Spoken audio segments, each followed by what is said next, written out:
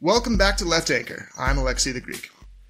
And I'm Ryan Cooper. Very excited today to have Dr. Adam Gaffney on the podcast.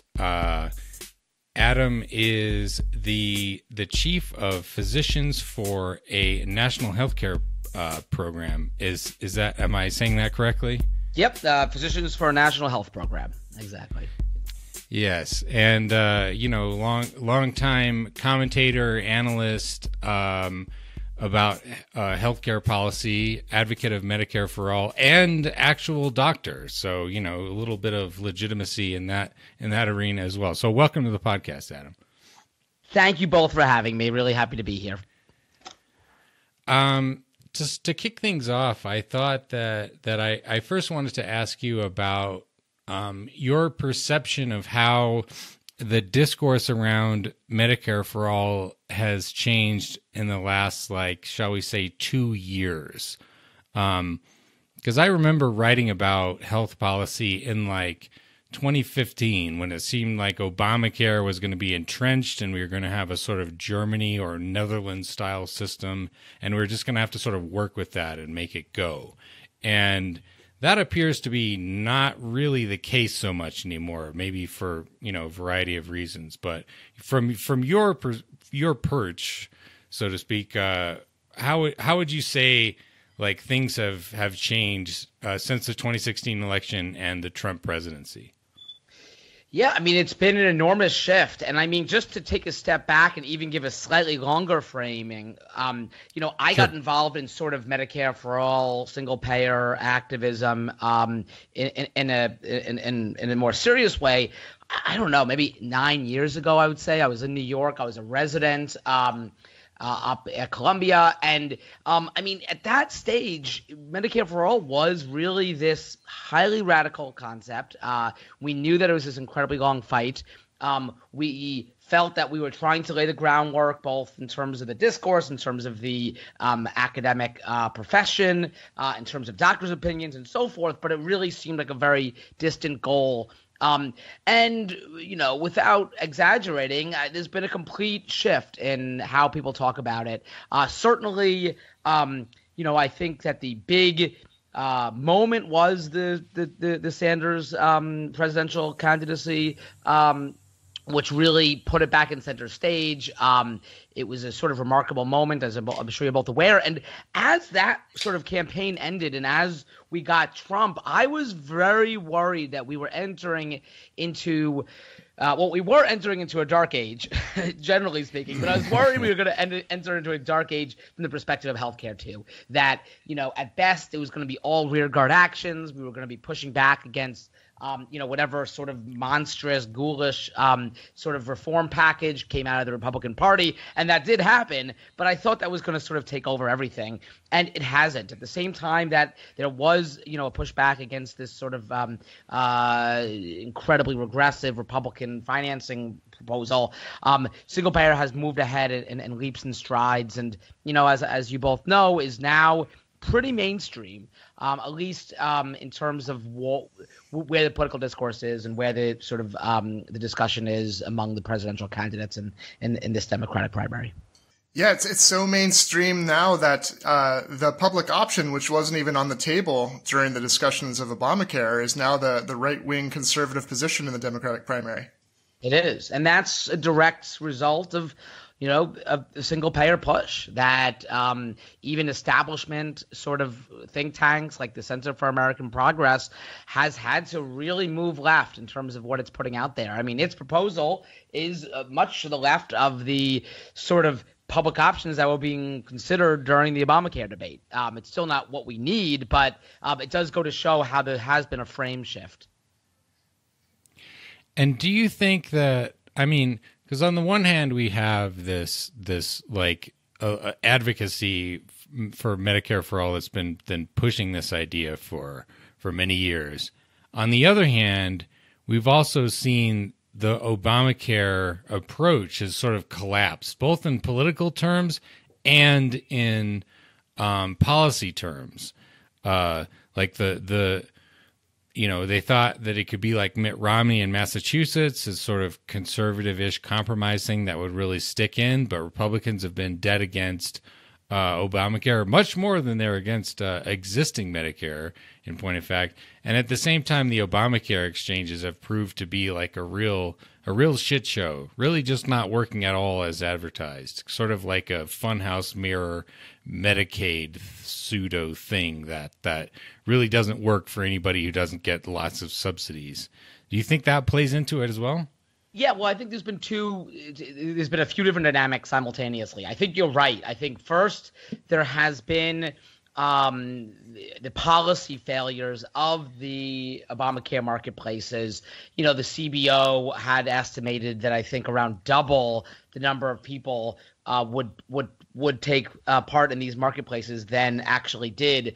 It's very interesting. If you look back at the hopes and dreams of these marketplaces when the law was passed, there were proponents like Ezekiel Emanuel, who was involved in drafting the bill to some extent, who envisioned these marketplaces as sort of taking over the entire healthcare system, and that employers would use them to, shuttle their employees out of employer-sponsored plans into marketplace plans, and it would become this whole neat new way of buying insurance, and the competition among the insurers would drive down healthcare costs, and it would have all these benefits.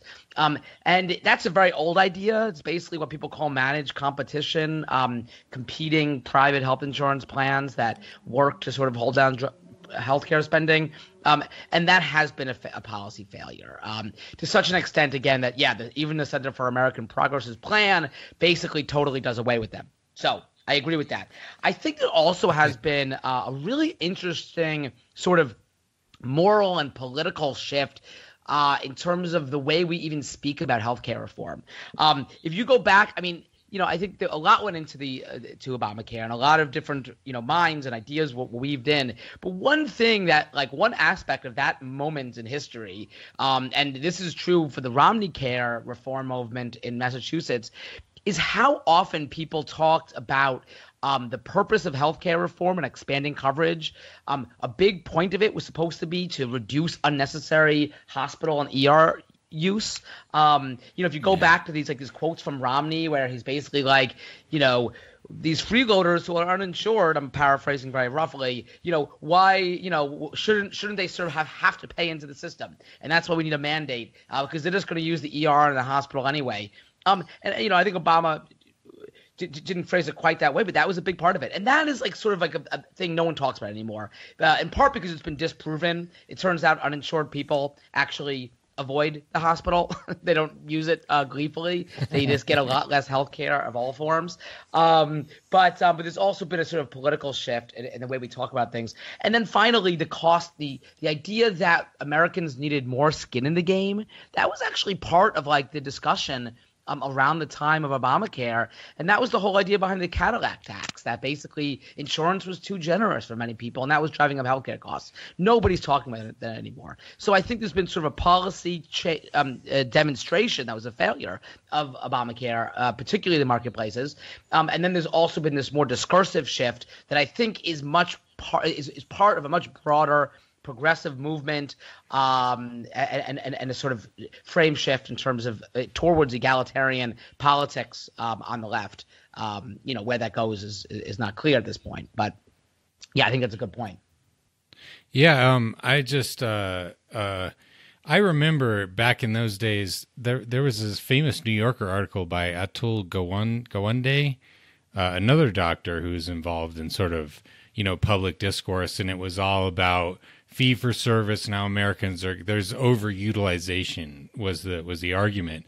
But if you actually look at the number of, say, hospital discharges, consultations, hospital bed days, all-cause length of stay, and this reading a paper on this from a Greek, Irene Papanikolaou. So I think a Greek person. Yeah, but anyway, so the United States is down towards the bottom of rich countries. We're below the UK and Sweden in hospital discharges. We're below Australia and the UK in hospital bed days.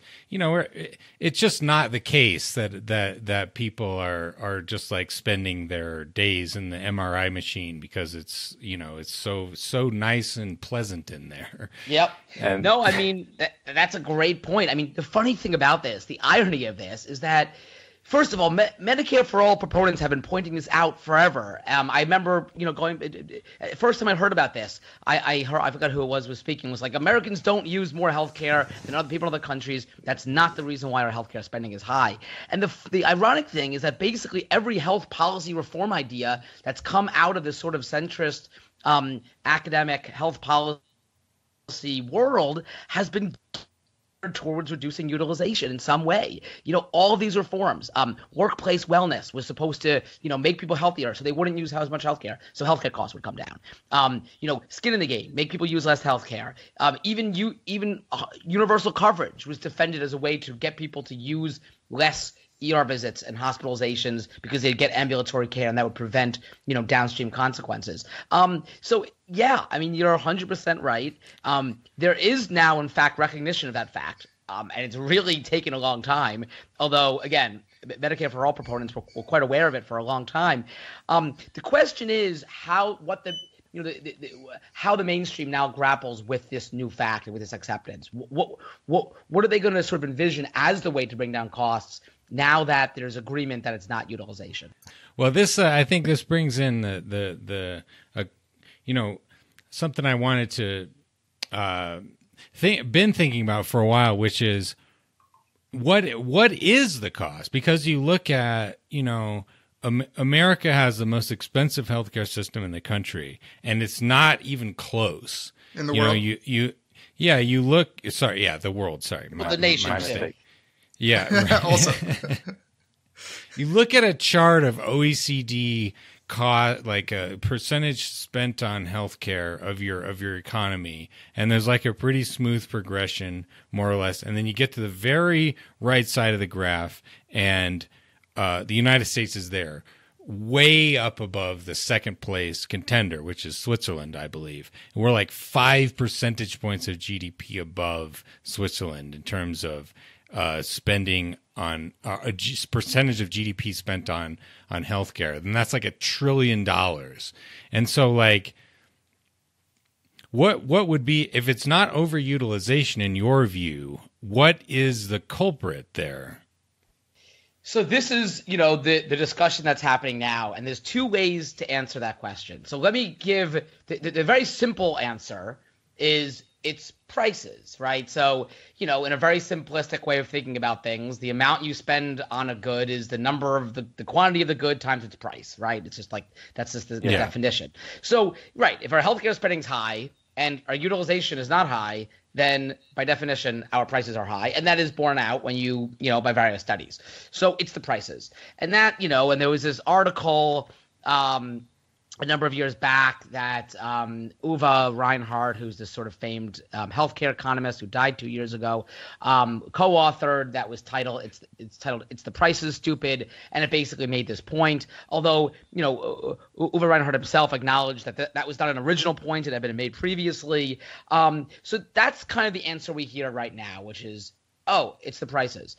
And the problem with that answer is that it is true in a sense, but it leaves out the question of, well, what is wrapped into those prices, and how can we take out the waste from it? How can we unravel that? Because at the end of the day, all of this money, say, that's going into a hospital budget. So the hospital, what it gets paid is the price. It's getting paid by the insurers and by patients, and it has a certain amount of money at the end of the day.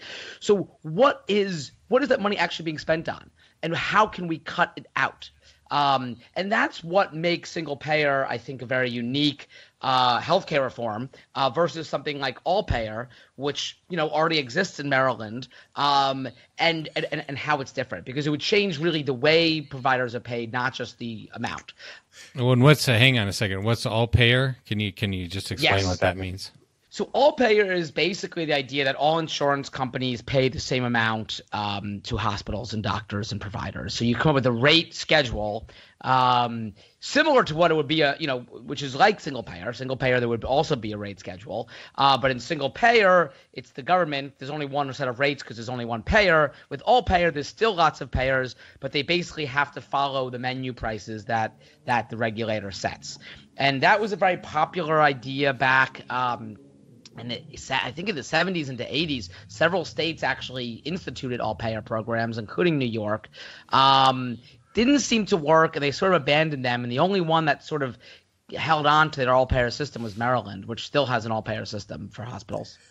Can we talk about, Adam, the difference? Because, when I talk about Medicare and these issues to my students, they get very confused very quickly just because they think there's no difference between, the NHS and how Canada does, like the difference between single payer. And they don't understand who pays who's delivering what, how's the government involved, what's the public-private distinction. So maybe we could just back up a minute and just talk about a few fundamentals. Because why would we even wants to say have the same rates but lots of different insurance companies instead of a single payer? Like what are the options on offer, and what are some of the main arguments for why you do it those different ways, would you say? Sure. So let's see. So the main options, do you want sort of from international perspective, or what's sort of like practically being proposed now by like U.S. politicians? If you want to briefly talk about what's not even on the table, you can feel free to do that. Whatever was easier for you, whatever you'd like. I mean, the very classic typology of health systems which doesn't really hold up in the modern era, but the classic typology is national health service systems, and that's where healthcare is financed by the public, but it is also delivered by the public sector. And the sort of archetypal example of that would be the NHS. That being said, there's ways in which the NHS does not quite meet that standard. There is private care, and GPs in Britain in some ways operate as sort of private practitioners. But that's sort of one model. So, and that's similar to the models in some communist countries, certainly in Cuba, and some Scandinavian countries. But there's a lot of differences between each country. So these typologies are very rough. Right. The second classic type is what we used to call national health insurance, what is sometimes called single payer, what is now often referred to as Medicare for all, what some people might refer to as sort of socialized social insurance. Basically, the idea here is that healthcare is financed by the public, by the taxpayer, same as in a NHS system, but care is delivered by sort of a mix of private and public delivery, providers. So it's not as though you're nationalizing the hospitals or making every physician a sort of employee, civil servant or an employee. It's more or less that the hospitals and the doctors charge the government for the services they provide. And so an archetypal example of that would be Canada. But there actually are some ways in which those systems can be more publicly controlled, and maybe I'll put that aside for the moment. Sure. And then I think there's everything else. I mean, there's a variety of what get called Bismarck type system. Bismarck type systems, which are social health insurance funds that are basically publicly financed, but it's not a single fund. There's different funds. But in many cases, like in France, that's basically single payer with a veneer of complexity and a sort of like superficial appearance of there being multiple funds, but effectively they function in like single payer systems. And then I guess there's market-based systems like ours. I don't really know if it has a name. It's just like a giant mess. Right. It sucks. In the classic typology of health systems, there is the shitty system. Which is a helpful typology, because most of the Democrats proposing, even if they attach Medicare for all or Medicare in the title, almost all of them except for Bernie and Elizabeth Warren are supporting some bullshit system where private insurance has a major role. Is that right? Bingo. Yep. I mean, that's it. So even the various public option proposals would effectively give one more option for people to purchase or buy into and leave in place the welter of private insurance companies. And there's different versions of that could have minimal benefit or might have some substantial benefit, but not solve our problems, but at least help people. The minimum sort of version of that would be the Obamacare marketplaces have one more plan called the public plan, and ostensibly it would be less expensive because providers would be paid at Medicare rates, but it might very well be more expensive if sicker people wind up relatively sicker people wind up getting that plan because insurance companies are really, really good and savvy at avoiding sick patients, as which they currently continue to do, even if it's illegal. That's the sort of minimal version. The sort of maximal public option would be the Center for American Progress plan, which would in fact automatically enroll people who are uninsured into the public plan. So it is sort of qualitatively different.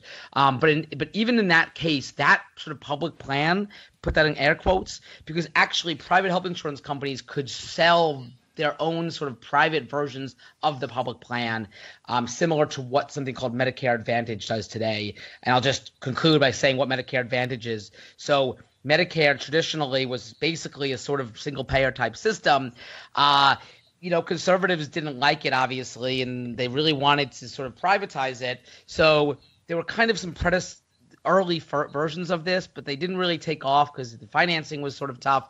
But in 2003, the Bush administration passed a law that basically created something called Medicare Advantage, and this basically allows private health insurance companies to sell seniors Medicare plans. They're still financed by taxpayers, and they've been very successful, these companies, at taking more and more market share. So about a third of seniors are now enrolled in Medicare Advantage. So the public option that's in the Center for American Progress's plan would be not a pure public option. It would be a public option with private health insurance companies selling the public option. That makes sense. It's very complicated. Well, I love the combination of the convoluted with the less helpful, and that's a great and efficient. The neoliberals are always efficient, apparently. So, yep. But it's still, as I said earlier, it's still there has been a sort of shift across the board towards more progressive proposals that have been. I think that's a good point, because those advocacy based on efficiency doesn't really get to anyone's heart, but also it seems to be that the simple, morally right thing to do also happens to be the best thing prudentially. And it's just watching the debates, you almost want to laugh at the neoliberals who are, I don't know if they've just drank the hegemonic ideology Kool-Aid, or if they're actually, just catering to the donor class, or what the deal is. But the hoops they try to jump through to justify why they're overcomplicating what should be a very simple thing, that has its nuance, of course, but it's just kind of funny to see the unnecessary complications, and so look, I'm a socialist, but I could see arguments that for all its failings, capitalism and certain competitive environments lead to innovation. Although in your piece in Jacobin, Do We Need Pfizer? You make a great point about big pharma and how, capitalism and markets don't always lead to innovation. Sometimes they actually just lead to more gouging and more, exploitation. But put that aside for a moment. Even if sometimes innovation is a result of market forces, what the fuck does that have to do with insurance, which is just a giant pool, like a risk pooling thing, right? Like, the only way to innovate in risk pooling is to figure out new ways to screw people over. I mean, that's exactly right, and they've learned that. I mean, it's funny because I've heard that argument made, like, well, we don't, like what, you lose out on the innovation, and I'm like, first of all, like, what has Aetna ever, not to sort of repeat what you said, but what has Aetna ever innovated, right? Like, are there scientists at Aetna like trying to discover a cure for cancer? No, I mean, they don't. And you're right. I mean, most of the innovation takes the form of, let's look at, just to be wonky for one more second, let's look at the private Medicare Advantage plans compared to the traditional Medicare plans. People try to talk about Medicare Advantage sort of plans as being innovative. They're not. The reason why seniors like them is because the insurance companies, the sort of field has been tilted in their favor, so they're able to offer more benefits. And second of all, the insurance companies create narrow networks of doctors and providers, so people can go to the doctors they want to, and then they create hoops for people to leap through to get like sort of care, approved. So they get all the kind of prior authorization stuff that everyone hates. And for people who aren't that sick, it might be worth it. For people who are sick, it's not. So the less sick people migrate out of a Medicare Advantage into the traditional Medicare program, making it look more expensive. So that's exactly an example of like what we mean when we say insurance innovation. Dodging sick. Well, the other innovative thing about Medicare Advantage, if you might call it that, is that they combine all the various aspects of Medicare into a single piece, right? There's Part A, Part B, and Part D. That's prescription drugs, and whatever. That's just the consequence of how Medicare was built over the years, with like different bills being passed. And that's innovative in the sense that, like, if you looked at it for 2 seconds, you would be like, oh yeah, we should have these all in the same boat. Why do we have different enrollment procedures for different parts of the same program? That doesn't make any sense. And it's just like this classic America stuff where you have all this legislative cruft built up over the years, and it just doesn't get cleaned up for like 75 years. But like, yeah, great job insurance companies, but like, that's the sort of thing, if you could pass a bill, you could fix it in 2 minutes. You just have Medicare part. There is only one Medicare part, and end of discussion, right? Which is how it would be under Medicare for All. And the same bill, by the way, created the Medicare drug benefit that created Medicare Advantage, the 2003, I forget what it was called, Medicare Modernization Act. Right, yeah. Now George W. Bush. That was George W. Bush, and it was a big giveaway to the pharmaceutical companies, because rather than having it be a public drug benefit, they gave it to the private insurance companies to administer these drug benefits, and as a consequence, Medicare is paying basically the same prices that private sector insurance is paying for drugs, and maybe a little less. But there you go. So I think it would be useful to separate out, because there's the issue of what actually would help everyone or hurt everyone. What would help some people but harm others? And in this category, I'm saying, quote unquote, it harms rich people if they have to pay higher taxes, whatever. And then last but not least, what's a straight out lie? Because in politics, a lot of times you have a lot of flat out lies in order to win the political debates and appropriate terms like Medicare for All, even when that's not really what's on offer. So maybe we could talk about, those different categories in terms of policy, what's actually best for the common good. And, then politically we can get to what's possible, because then you get to the arguments. Sure, that might be better, but that's not feasible. And we can get to whether that's nonsense, and after. But first, maybe we can clarify what, from your perspective, really is best from best to worst in terms of proposals on offer. I think that Medicare for All, single payer, in the final analysis is the only healthcare proposal that can bring us to universal coverage, eliminate financial barriers to care, and do so while containing overall healthcare spending. So I think if that was your goal, if you wanted to decommodify healthcare so that people got healthcare based on needs and not means, which requires eliminating financial barriers to care at time of use, and you want it to cover everyone, then I think at the end of the day, Medicare for All is not the best plan, which I think it is. I think it's the only one that can actually make that happen and make the math work. So right. So that is why I do support it, and why I think we all should.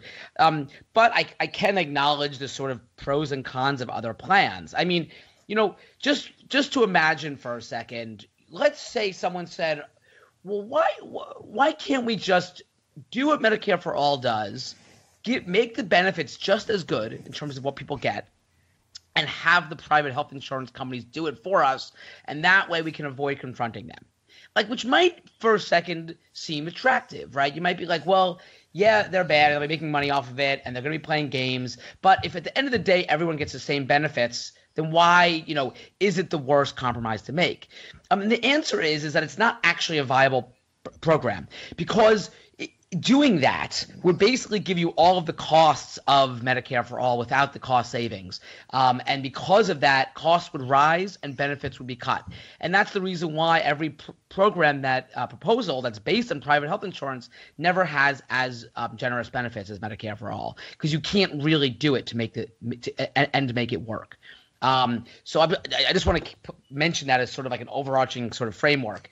That being said, what would the other sort of reform options do? So, I think a program like Medicare Extra for All or Medicare for America. So what are those? Those are the sort of Center for America Progress sort of proposal. It's basically a very large public option that would basically combine Medicaid, the Obamacare marketplaces into one big program and also enroll the uninsured.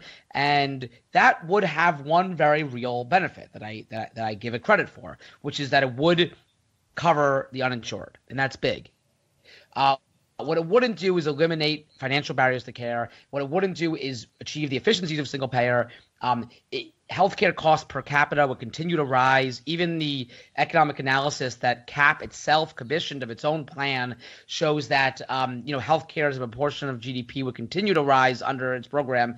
In the short term, even faster than it would if nothing happened, and in the longer term, slower, but still a continued rise. Once you get to the right of that, you have these variety, and I won't go through all of them because it's kind of boring, but a variety of smaller public option plans that would cover some proportion of the uninsured. That would be individuals could buy into it. Maybe employers could buy into it on behalf of their employees, and they would have they wouldn't even have the benefit of actually covering everybody. So they're not even universal health care proposals. Can we get into what the normative arguments even are? Because we'll get to their pragmatic arguments, which I think are bullshit too, that, well, this is the best we can get through Congress or something like that. But I think they actually try to make normative arguments, about freedom or about, at least you can keep your plan, which is ridiculous. But so what are the normative arguments that people that don't support single payer make? I mean, I think they sort of flail. I mean, I don't know how consistent the normative arguments make. I mean, I think they reach. It's sort of like what's hot that week. To be honest with you. But I mean, what do we hear? Well, yes, we hear the idea of insurance choice. That there's like a sort of inherent value in being able to have a choice of plan. But frankly, that argument I think is sort of gone by the wayside. Like, I think I think there's an awareness that that's actually not the case, that people don't care about choice of insurer, they care about choice of provider, et cetera. So that was sort of like the sort of soup of the day for a while. I don't hear it as much. The one that like Biden said recently and that you hear occasionally is this idea that people fought hard for their kind of their union employer sponsored plans, and taking that away is somehow like anti-worker. Which is got to be the dumbest argument I've maybe ever heard.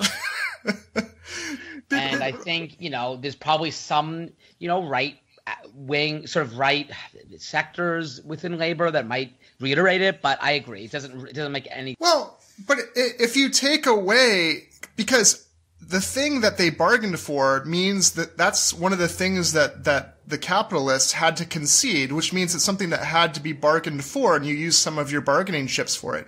If you get that taken care of outside of the bargaining you're doing in that environment, then you have more chips to bargain with because you don't need to worry about it. It's taken care of.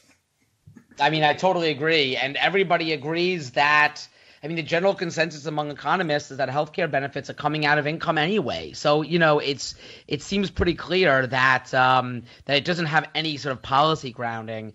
It does reinforce, though, the importance of keeping benefits in Medicare for all as good as they are.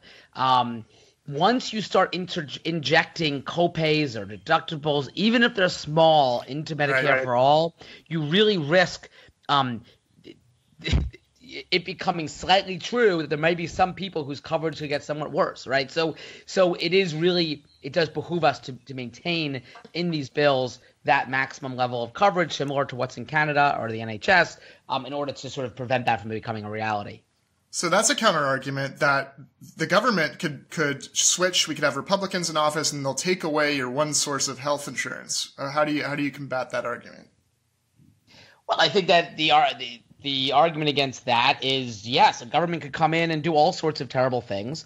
But we know that systems that are popular, healthcare in particular, once established, become extremely resilient and immune to attack, particularly when a broad proportion of the whole population takes part, right? So Medicare has been around since the 1960s, and if anything, benefits have been added over time, not taken away. A lot of its deficiencies have remained, and that's a separate issue, but it has proven remarkably resilient, you know? I mean, the NHS, the funny thing with the NHS is like, or even in Canada, even the right-wing parties can't propose adding co-payments to anything because if they did, it'd be too right-wing for them. I mean, that's fascinating. Whereas in the U.S., like only the far edge of the Democratic left part of the Democratic Party can sort of be against co-pays and deductibles. But Adam, get your government hands off my Medicare. Remember that, the Tea Party sign?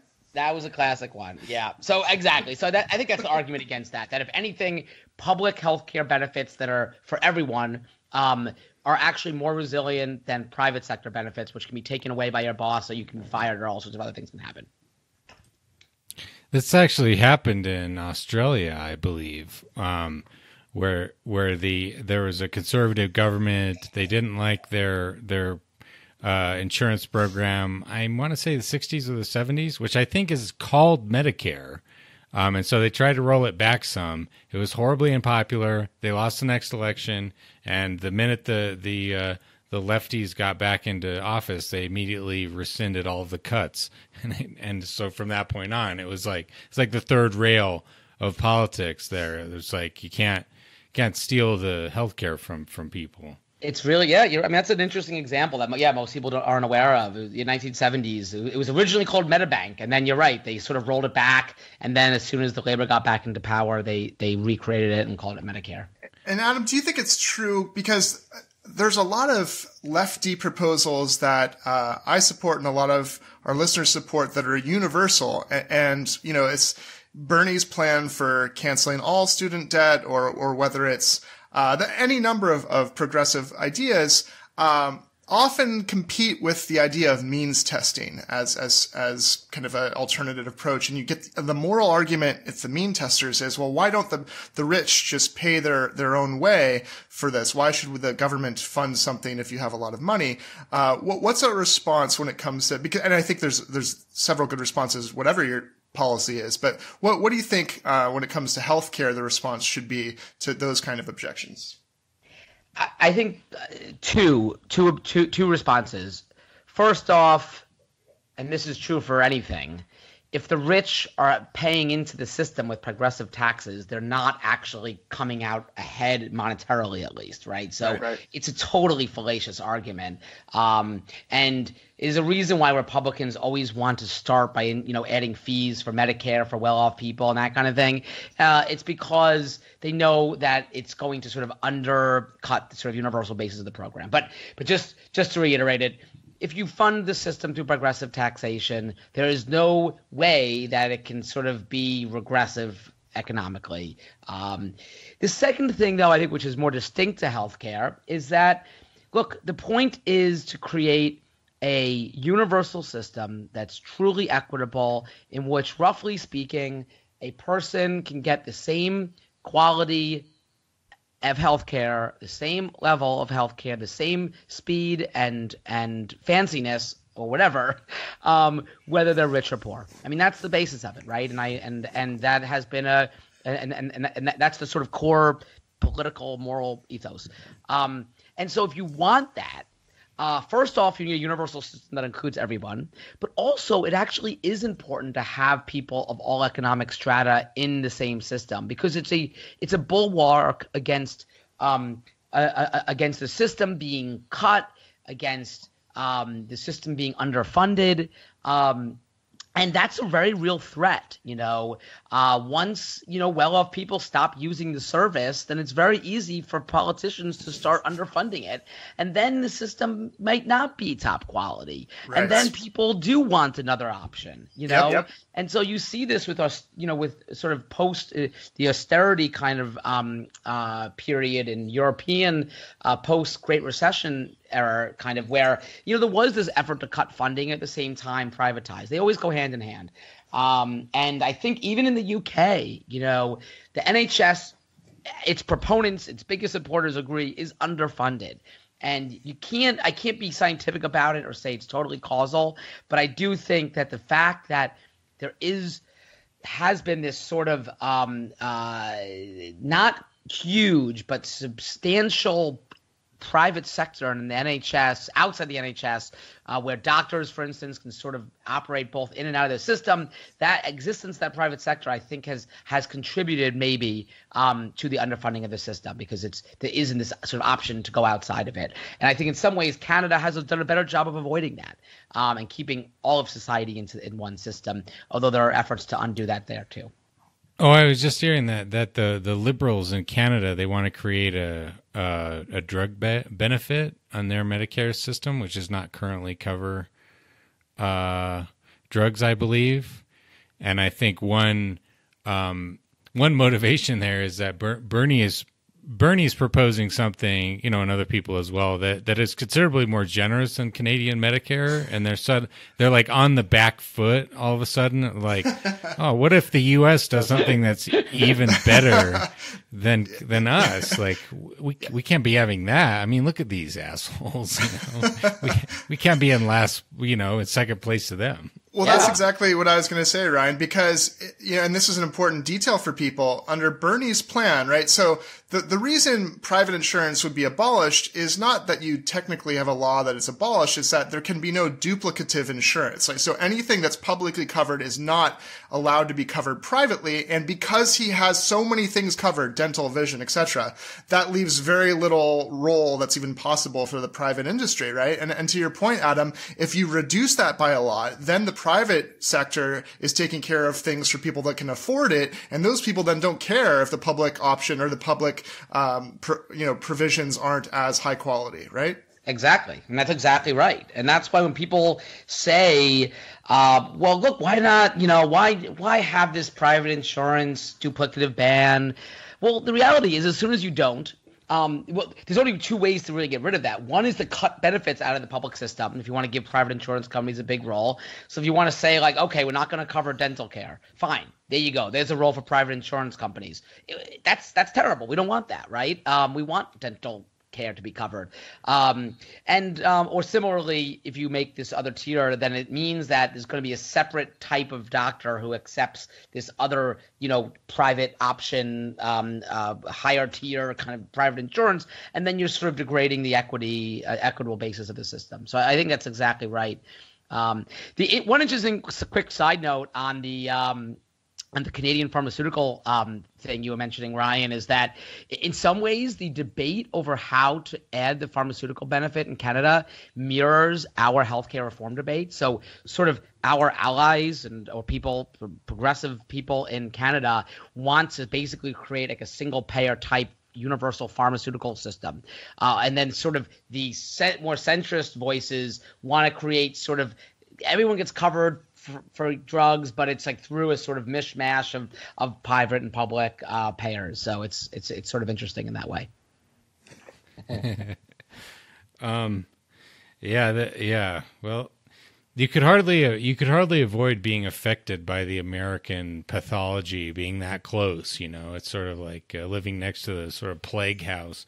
But I wanted to return to the question of the prices in American healthcare and what to do with providers, because you have a sort of cohort of people, I would say broadly speaking, on the left, folks like John Walker and David Dayen, and Matt Stoller has made this point that there are a lot of providers out there, and it's hard to even say exactly how many, probably a minority, I would say, but but what you might call predatory providers, or providers maybe that act in a predatory fashion in certain contexts and not in others. So you have folks where it's like the ER doctors or the anesthesiologists or the radiologists are out of network from the rest of the hospital. And so the hospital may be in your network, but if you're, bleeding out from a car accident and you go to this hospital, even if the hospital is in your network, the doctor is going to charge you up to your back teeth because they're not in your network. And so, I don't know, just you said some stuff on like providers in general, like what is your view on what needs to happen with how providers are paid and how much they are paid under a Medicare system? Yeah. So this is becoming a sort of new debate, and I'm sure you've seen me arguing about it with John Walker in particular on Twitter. And it gets a little heated sometimes. And I think there's a few different aspects to this discussion. Number one, is there grotesque behaviors? And the answer is yes, unquestionably. What was the news story about, the nonprofit hospital recently that was like just routinely suing all of its patients? I think it was reported in Kaiser Health News.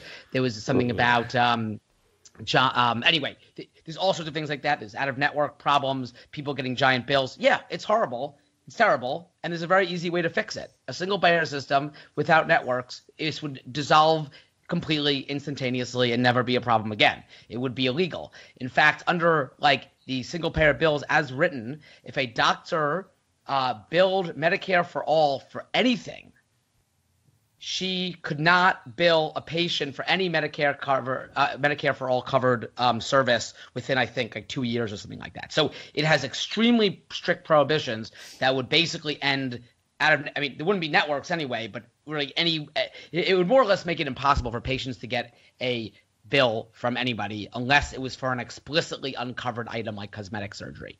So that's one aspect of the story, and I would hope I think we're all in agreement that is a problem. The question is, how do you change that? And the answer is quite simple. You change the financing system, right? We all think that this sort of bad apples argument rarely explains anything. You have to change the system if you want to make sure that you eradicate bad behaviors. So to me, I never understand. I don't understand where they're coming from with why aren't they talking about providers when we are proposing a piece of legislation that would actually make any sort of behavior of that sort illegal. So that would be the first thing. The second question is how much, which I've read your piece on this question, which is sort of how much savings could we achieve by reducing payments to the providers in order to reduce U.S. healthcare spending in the short term? And that's a different and more complicated question. Yes, because you've read Ryan's piece and I've read your piece, and I believe that you make a very good point in your piece, Adam, about the current state that we're in shifting to, say, the fact that Canada has 1/10 the cost of insulin or any number of cost savings in different systems.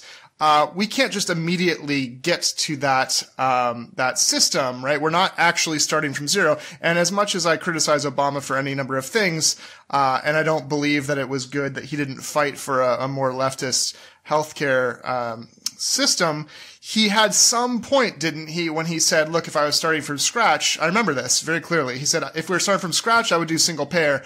But since we're not, I'm going to propose this convoluted nonsense. But it isn't so simple, right, to get to the prices that Canada pays for services from where we are today. Is that part of what your argument is? So there might be cost savings, but you're not just going to immediately cut them in half or something. Right. So I think with drugs, you actually can cut them in half pretty quickly because, there is a lot of that. There's 20% profits in the pharmaceutical industry. And ultimately, the prices are just sort of a manifestation of patents. Right. That's just a product. That's just a product being sold. A lot simpler. Services are a little more complicated. So there's a few ways to look at this. So first, what happened? Why is, our healthcare system costs twice as much as those of other countries. And how did that develop? So that developed over several decades. which is important to keep in mind. The systems that existed in these countries, all these other countries, these universal systems, when they were implemented, none of them, as far as I'm aware, made healthcare spending fall. In the short term, giving everybody in the economy, everyone in the society, access to all healthcare services and eliminating financial barriers to care, that can be done without increasing healthcare spending. As far as I'm aware, in the course of human history, there's never been a nation that's implemented universal healthcare and then suddenly started spending half as much in healthcare. You know what I mean? It would be like saying if we implemented universal free college for every college, but would we as a society immediately spend less on college? And I think that's unlikely, even if there are big savings to be wrung out. If we abolished college football, maybe that would do it. But it's going to be okay. Right, there you go. Okay, so that's the second thing, the historical perspective question. The third issue is what was the third issue? Oh, so the third issue is that there is going to be some new costs too. So there's a big argument about how much utilization would increase under Medicare for all. Now, people on the left used to say something like, well, people don't go to the doctor because they want to. There shouldn't be an increase in utilization. But there actually will be, because people are the flip side of that coin is people are avoiding the doctor, avoiding the ER, not taking drugs, not getting therapy, et cetera, because they can't afford it, because the copays are too high or they're uninsured. So there will be an increase in costs. In terms of increased utilization. And there's a big debate by how much will that be? Would it be 5%? Would it be 10%? And I actually believe it will be more modest for services than other people think, because I think there's a degree of supply limitation. That's a separate argument. But either way, there's going to be some new costs. So you have to also figure that any savings you wring will be to some extent offset by costs, okay, by the new cost, the new utilization. But at the end of the day, so I do think there are efficiencies. I think if you take something like a hospital, right? A hospital has a budget. You can, in fact, take away its profits. You can get rid of hospital profits. But to do that, you need a real deep reform in the way we finance hospitals. And hospital operating margins might only be 3 or 4 or 5%, right? So even if you get rid of that, that's still a relatively small proportion of total overall hospital spending. Now, if you go beyond that and just slash the hospital's budget in half, how would a typical profit-oriented hospital react? It would lay off nurses. It would go to war with its workers. It might discontinue its unprofitable services. It would probably focus more on more profitable services. It would be a mess, and it's not going to happen. Hospital budgets aren't going to suddenly fall in half, even if you reduce salaries for the high-powered executives and so on and so forth. So I do think there are savings. I think you can look at a hospital. You can definitely get rid of their large parts of their billing departments and administration. That might bring down hospital costs by 10%. You can remove the profits, but then if you remove profits, you need a separate way to fund hospital capital expansion. So some of that will be offset. There are savings, but you're also going to expect that hospitals are going to provide more care because there'll be more insurance, more people insured. So I just want to make sure we don't promise things that we can't deliver. The final question in this all is, okay, fine. So maybe hospital budgets can only shrink by X amount without, causing a whole, disruption in services provided. Well, how about doctors? Can we cut doctors' salaries? And I'm totally sympathetic to the argument, given that we live in this country with incredible – doctors are very well paid, and we live in this society with extremely high inequality. So isn't that a way to sort of reduce inequality? And whatever you feel about it, there's not that much, it's not enough savings that can be achieved that way that would make a dent in the taxes we have to raise. That's not where the money is, right? About 8 to 10% of our healthcare spending is in physician salaries. So if you went to war on doctors and gave every doctor in America a 25% haircut off their pay, and if you didn't increase the number of doctors, and if you did that somehow without having doctors work outside the system, that would be a 25% reduction in spending on physician salaries, or a roughly 2% reduction in our healthcare spending. So for a 2% reduction, this is a point Obi Reinhardt once made, for a 2% reduction in our healthcare spending, you'd basically foreclose on any possibility of doctors getting behind this reform. And that would, I don't think it's worth it. So now, yeah, this is good, Adam. This is good because now we're getting into political feasibility and possibility and who you want to go to war with. So what you're saying is go to war with big pharma. There's actually a good amount of money to be gained in all of the gouging that they're doing with their profits. Go to war with the private insurance industry because they're not doing anything of value. They're just harming people.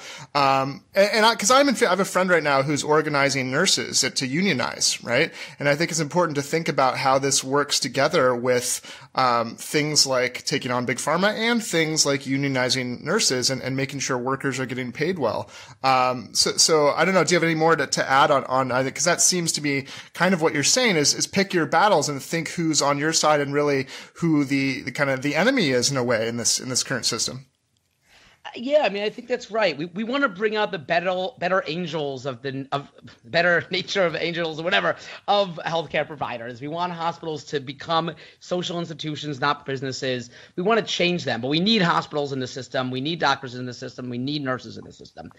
So we don't need private insurers. In fact, we explicitly need them to go away if we're going to achieve the kind of healthcare system that we need in this country. So yeah, I think that's about right. And it might, I'm a physician and I work at a hospital, so you might say, well, isn't that convenient? But I really think that I really think that is the road to success. And it doesn't mean that the physicians, we should call out groups that are opposed. My group and NNU and other groups organized a big protest outside the AMA's national convention to call them out for opposing Medicare for all. Nina Turner was there as well. We should call people out or call lobbying organizations out. But things can change, and at that very moment, some of the younger people in the AMA proposed a resolution to to basically rescind AMA's longstanding opposition to single payer, and it didn't win, but it came pretty close, and that's big news, And so, yeah, I think who knows how lobbying organizations are gonna fall, but overall, we do need providers, we do need hospitals, we don't need insurance companies, and I think that's my case, and I don't know if it's persuasive, but that's what I think. Yeah. Well, I mean, I was just going to bring that up actually. That you do have a whole bunch of provider groups that are on board with the what's it called, Partnership for America's Healthcare Future, which is just basically dead against Medicare, not just Medicare for all, basically anything. They're even against Biden's healthcare reform. And you got the AMA in there. You got the American College of Radiology, Federation of American Hospitals, probably a 10 more, just scrolling through this diagram of logos here of organizations I've never heard of. And those are providers against, extending, feel like they are making a good thing out of what the current system, and they don't want it to change. Yeah, they should be called out. I mean, that's what we did. We protested in front of AMA's national convention. And in my opinion, they do not represent the views of the American medical profession, because if you look at the polls, aren't great, but the polls we do have suggest that maybe even a majority of physicians would support Medicare for all. So, but I think that. So I think they should be called out. Absolutely. Yeah. Well, and maybe the other piece of it is that, it's impossible to tell, because the pricing on what, these providers are charging for things is so opaque. Like I've tried to look up charge master data on things, and it varies so much between different providers, but it does seem like there is a minority of providers that are really just run by sociopaths. Like there's a study on hospitals where they were charging uninsured patients 10 times the cost of care, and you could imagine if everybody, this was like 50 something hospitals. You could imagine if there's Medicare program, and suddenly all the uninsured people are on Medicare, and you're having to take Medicare prices and not whatever you could get out of these guys. There may be a minority of providers that will have to like go bankrupt or just be totally restructured, right? But like if there are a lot of places in the U.S. that are not run in this way and not run in this just like casino type fashion where you're just trying to like suck as maximum amount of money as possible out of every patient. And then in other countries, like the whole system works like that. It ought to be possible, whether it's through restructuring or the government just taking these institutions over temporarily or permanently, right? So I guess I'm trying to understand what you're saying. Are you saying that? Here's a question for you. We I think all agree that single payer is the best way forward for health insurance. But when it comes to hospitals, do you think deprivatization is a good idea? Do you think with big pharma it's a good idea to nationalize that? Like what ways do you think it could help us to go beyond just dealing with the insurers? Yeah, I think that's so. But yeah, I mean, those are interesting questions. I mean, I guess just to respond to you, Ryan, I think I guess I would respond that like all of that kind of behavior is just not going to be – it's going to be illegal under single payer, right? So it's over. Yeah. That game is over. To the extent that there's providers that are making – overall providers are – to the extent that there are providers that are sort of making bank off of like chasing after poor uninsured people and like taking them to bankruptcy court, that's done, right? And the reason why I push back on, sort of with John Walker's arguments and that kind of thing is that I absolutely agree that these behaviors should be illegal.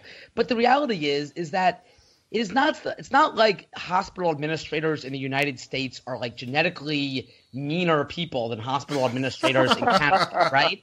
Like hospital administrators exist in all these countries and they act very differently. So why is it? Is it this that U.S. hospital administrators just have a mean streak? No, it's because U.S. hospitals have evolved into profit-oriented businesses, and this is how business is done, and they're allowed to, and this is the way we finance hospitals by a combination of billing patients, chasing after patients, getting insurers. I don't like it. I hate it. It's not what we want. Let's get rid of it. But that's like how you change it, and just right. That's why I don't get what they're talking about when they're like. Yeah. Why do you people keep talking about insurance companies? The problem is providers. My head wants to explode. So what about this? What about this, Adam? So I've gone to many people. No. It makes sense to me. It's totally the wrong focus. But for example, and I'm just trying to push for more leftist stuff here. But I've gone to research institutions, universities for my care, and I've gone to private providers, and I've had several instances where.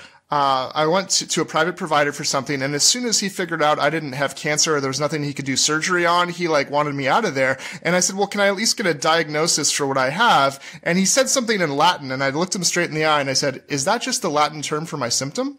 And he's like, yep. And like, he didn't give a shit because it was, there was nothing serious and I can't do anything for you because I just want to, do surgery on you. And I had another instance, and so that was private. And then even within research university's medical care, I had an appointment with somebody and they mixed things up. And for like 5 minutes, I was with a surgeon instead of with the allergist that I wanted to see. And it's like, yep, we can fix that allergy right up. We're going to do surgery next week and we're going to like get into your nose and do all this stuff. I'm like, really? I don't think that's really necessary. And then the actual person I was supposed to meet came in and she kicked him out and she talked to me about what he said. And I told her, he's like, oh yeah, you don't need surgery. That's crazy. Right. And so like these market incentives, I think are operating in ways that aren't illegal, but are still things that are deleterious to care, right? Yeah. I mean, look, absolutely. And I think it is an interesting discussion, beyond single payer, what do we want to change beyond just who's paying the bill, right? Right. And I think that, there are benefits to public delivery models too, right? I mean, if you look at the Veterans Affairs, the Veterans Health Administration, they do a lot of things quite good, despite all the bad press, which is very political oftentimes. The veterans hospitals, by several studies, actually deliver a higher quality of care, or at least as good as the private sector. Racial inequalities are actually lower in the VA than they are in the overall society. And they achieve lower drug prices. So there are interesting things to think about with that kind of model. But what I will say is that I think that what we talk about as single payer and what's even in, for instance, what's certainly PNHP's proposal, like just to talk about that a little bit, in many ways it goes beyond simply just a public financing model. And what do I mean by that? So first off, in our opinion, basically all the providers at institutions, so hospitals, health systems, dialysis company, they wouldn't be companies, but organizations and so forth, would be salaried. So I think that's a good model, that doctors and other healthcare providers who work at institutional providers would be salaried. And that's an example of a sort of reform within a single payer model. But we also go well beyond that. I mean, we don't believe that for-profit companies should actually be allowed to take part in the system. And in fact, we would use public money to buy out the shareholders of for-profit companies like the dialysis chains or for-profit hospitals to be able to bring their facilities into the public system. And finally, what is in these bills, which is really critically important, and it doesn't get a lot of attention, perhaps because it's so nerdy, is the Jayapal bill, for instance, would actually not allow, would give hospitals a global budget, meaning they would get a set amount of money to take care of all the patients over the course of the year, similar to, the VA. That global budget, they couldn't retain any of it as profits. They couldn't profit what was left over. They couldn't use it for certain things. And then effectively, the public monies would be used for so-called capital expansion. So for new projects, for new hospitals, for new wings, for big new equipment, that would actually be funded separately, not from hospitals' operating margins. That would be funded separately, and that would help, first of all, to sort of reduce waste, because you probably see these like giant towers that go up that hospitals build to attract more patients, and you wonder, like, is it really about need or is it more about what's lucrative?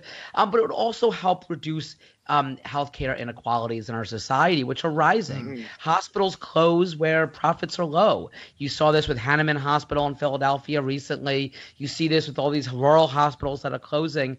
And so at the same time that big, fancy, shiny new sports complexes at hospitals are being built, other places hospitals are shrinking. So to really fix that, we need to talk about capital financing and how to actually use public money to determine where new hospitals go. And that's the House bill you're talking about, right? So does Bernie's Senate bill not do that, or are there good things in each bill that you would combine, or how do you differentiate those two? I think that when Bernie's bill came out, one thing it did much better was that it covered reproductive health care, including abortion. Both bills have been aligned in that area. So I do think that the House bill has a couple of significant advantages over the Bernie bill, specifically the hospital global budgets, the explicit capital financing. And I think that so I think there are some tweaks that I would love to see made in Bernie's bill. Is there any other single payer bill? Like, does Elizabeth Warren simply co-sign on Bernie's bill, or is she offering? Okay, so she's not offering a different proposal. Okay. One Senate bill, one House bill. Got it.